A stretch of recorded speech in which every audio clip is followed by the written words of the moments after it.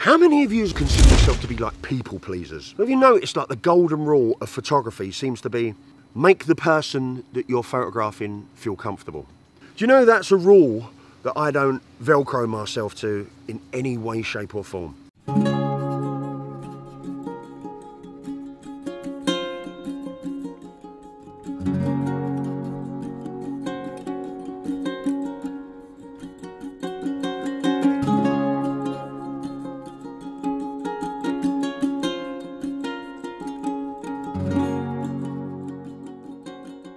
There's nothing wrong with wanting to be liked. I think where it becomes a problem is when our behaviour and our decision making is relevant to what other people think about us.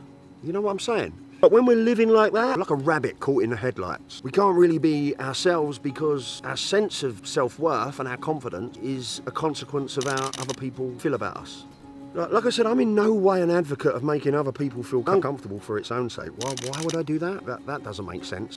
What I won't do though is dilute myself as a person so that other people feel comfortable in relation to me telling the truth as I see it, or saying what's on my mind, or just being genuine. Why wouldn't we want to be genuine? Why wouldn't the people in our lives want us to be genuine? Our friends, family, whoever it is we're in relation to.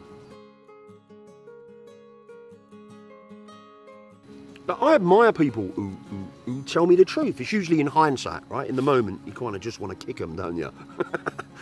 But those people have put themselves on the line to tell me the truth. It's like they put themselves out there because it's uncomfortable to tell someone else the truth, right? And when I say talking about the truth here, I'm talking like, you know, there should be a criteria with it. Is it necessary? Yeah? Is it kind? People who are putting themselves on the line to tell me the truth, it kind of takes real character. It just takes real strength of spirit. And I make a habit of inviting them people into my life. It doesn't feel comfortable for me to do that, but I do it because I want that truth. I don't want to be like sharing my photographs. I don't want to be people to just be telling me they're great all the time. I want their opinion, and that's all it is anyway, right? It's just somebody's opinion. Why is it we want to save people from discomfort anyway? What is it that why is it that we do that? I've got this sneaky suspicion, right, that has nothing to do with us necessarily being overly concerned about how they feel. I think it's more to do like if they're uncomfortable, we're uncomfortable, and we don't like entertaining that feeling within us. I think that's more what it's kind of a little bit selfish.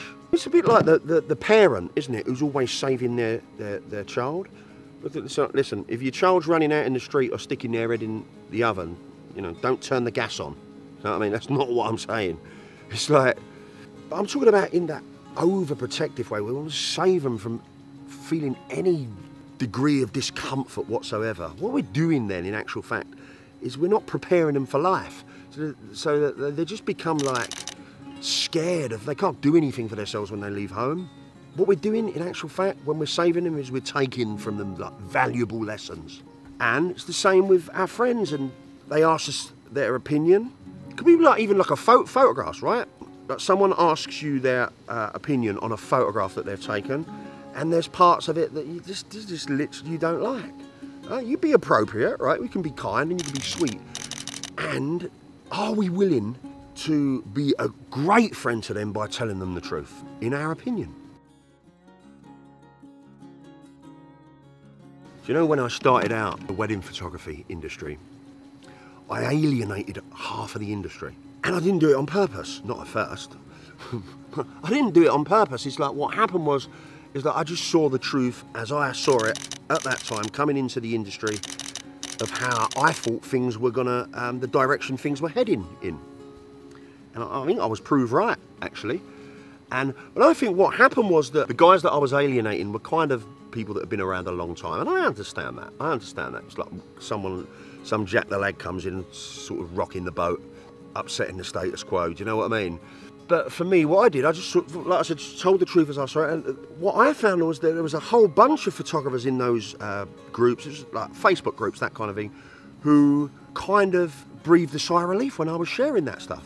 And I kind of, I got quite a lot of respect for that. And the reason for that is all I was doing was sharing what they were thinking. So how does this benefit us as photographers? It's about being authentic in any field is attractive, right?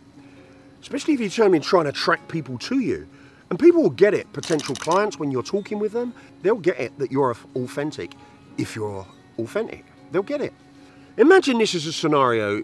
You booked to shoot a wedding and you're doing a pre-wedding shoot with a bride. And the day arrives for the shoot and you meet up with her and the groom, and you have a little coffee first, right? And she's begins to tell you how nervous she is, and she's very, very uncomfortable. She's very shy as a person. And you know that she's shy because she spent the best part of all of the previous conversations you've had with her on the phone telling you how shy she is and how worried she is about her photography and that kind of thing. And what you do on the pre-wedding shoot, you acknowledge that she's shy, and kind of that's reflected in your approach in the shoot. And as in turn, it's reflected in the photographs. And her wedding's coming up. Is she going to be going into her wedding day any more confident? How about this for a scenario? We have a coffee. The bride is expressing how nervous she's feeling, how perhaps even a little bit intimidated by having her photograph taken. And you acknowledge again that she's shy. And during the shoot, you begin to kind of push things a little. Or rather, you just begin to invite her to kind of just begin to step outside of her comfort zone. Just a little bit at first. And then perhaps it's not a one-size-fits-all, this, guys, right? Everybody's different. This is about being present and, again, authentic with the people that we're photographing. And so one person's line might be here, one person's line might be here, one person's line might be here. What we're interested in here, just kind of gently enticing them over their own line, just little by little, yeah? The degree to which you can do that is the degree to which she's going to have an experience, perhaps on her shoot, that she wasn't as shy as perhaps she thought she was. And then as a consequence, perhaps when she sees her photographs, she's like, wow, I didn't realise I could do that. And how do you think she's going to be then going into her wedding? I would hazard a guess that she's going to be less intimidated, less worried about having her pictures taken on her wedding day, and perhaps even a little bit looking forward to it even. So if your priority is that just to make her feel comfortable, right, to acknowledge her shyness, which is important to do, but you're just keeping her in that space, then she's not going to have that experience of being anything other than that, right? And is it risky? Yeah, probably. And life's short, right?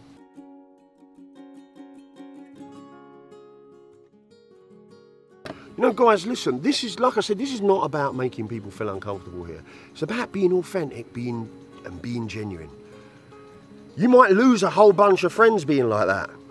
But I'll tell you one thing, right? If you're authentic as a person, you might gain a whole bunch of new ones that are pretty damn good friends.